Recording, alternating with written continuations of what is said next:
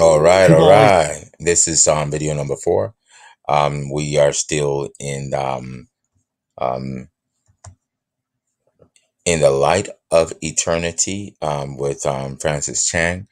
This video um, it's just amazing what God is capable of doing through His people.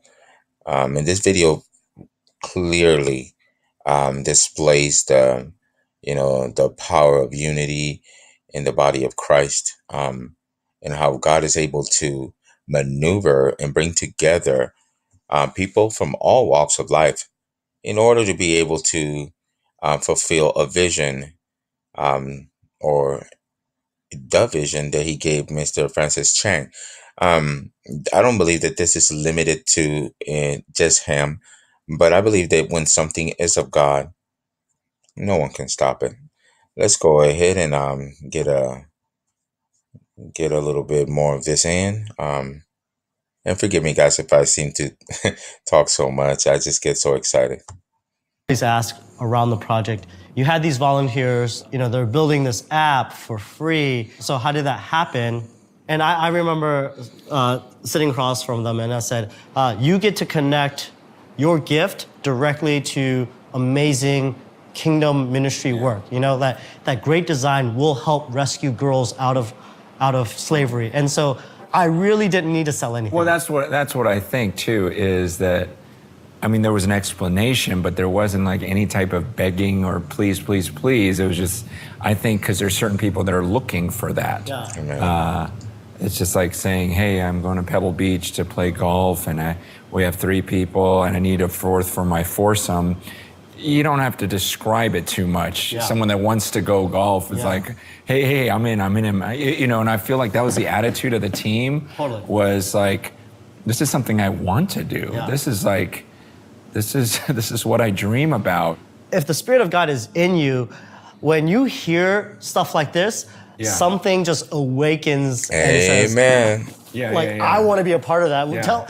You don't have to beg. And in fact, they're kind of begging you to be like, okay, I want to get involved. How do I get involved? Tell me what to do. I'll do anything, Yeah. And so that's really been the experience with the team. And you said it made me think of like Elizabeth and Mary, like the baby leaping in the womb. Right. It's like, it's like, boom, there's this immediate like backflip from the baby inside of you.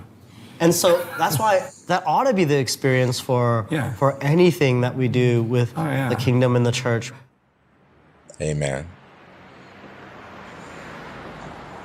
The other thing that, we said early on, you guys have all, were volunteering in. And I said, man, if you go and you work on this project, it's going to be one of the coolest things that you'll have done over the summer or 8 months. And then, when we actually get something real going there, I want you guys to see it with your own eyes. And so, for us to be thinking through a time where we can go serve with Crisis Aid and, be a part of their feeding program and actually go visit the red light district where they're rescuing these girls out. And I think that's the one thing I think the mission trips have really helped me with, is to actually touch them and see them. It's not just this group of people. They have names, and I know their names now. And so if I don't do anything, it's going to drive me nuts. You're all very talented, and the last thing I want you guys to do is be sucked up into this thing where there's like this line, it's in your book that gets quoted all the time. Our greatest fear should not be failure, but at succeeding at things that do not matter. Which, by the way, is not my quote. I was quoting someone else in the book. And it says it in the book, but then everyone just puts it up as my quote, which I'll take it, but I was honest it's a great quote. I wish I had come up with it. Wow.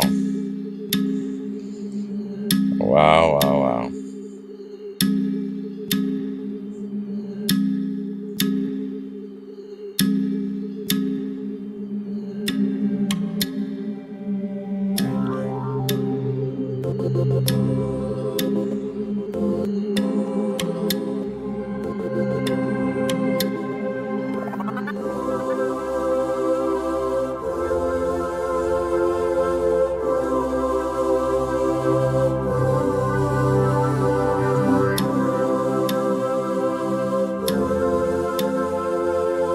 mean, I just want to experience God. I want to experience God everywhere I go. And that doesn't happen by just getting to the right place.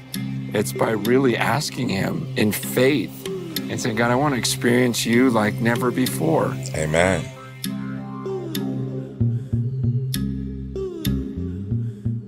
These people are starving to death because they don't have enough food to eat. They don't have enough food to eat because they don't have jobs, and there's no industry there. There's just no chance for these people, really.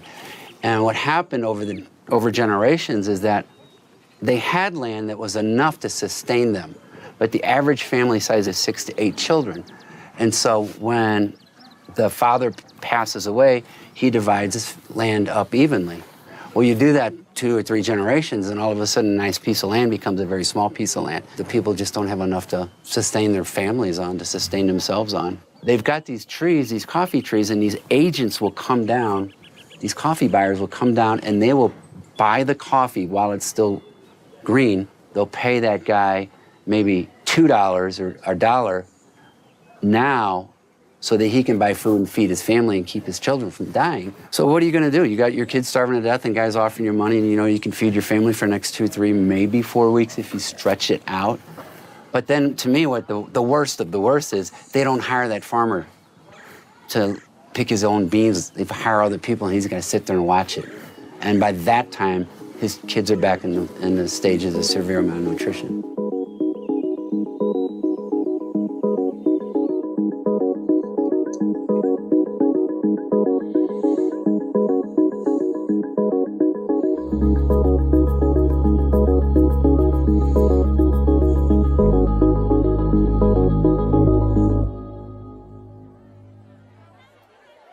So we're going to be doing assessments because we're getting ready to launch a new feeding program that'll last 12 months. So what we're going to do is bring these families in from different villages. I think there's 6 villages surrounding this church. We're going to measure the MUACs. We're going to record their family information, their village, where they're from.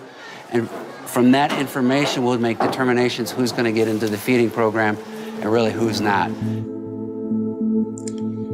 Wow.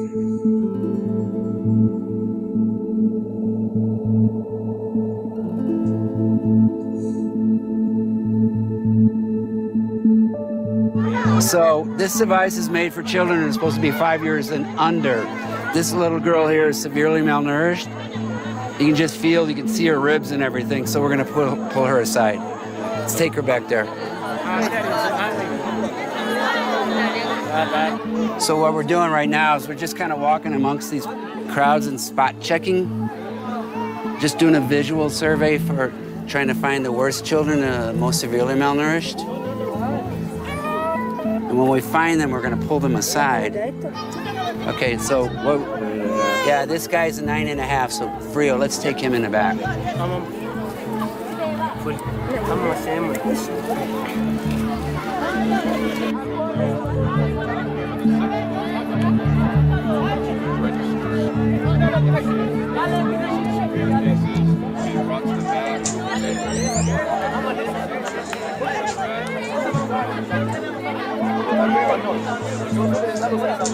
It's heartbreaking, honestly. Like, you see these kids come up and they don't look that bad. They're wearing clothes, they look okay. But when you pull that sleeve up and you measure their arm, like, you just see how thin they are. I mean, we were measuring, they're literally, like, some of those kids' arms are as thin as my thumb. My dad probably lived in a situation that looked just like this. So I'm like 1 generation removed from this. Wow. So I'm going to have to stop the video here and now. It's getting a little late, but I want you guys to know, this,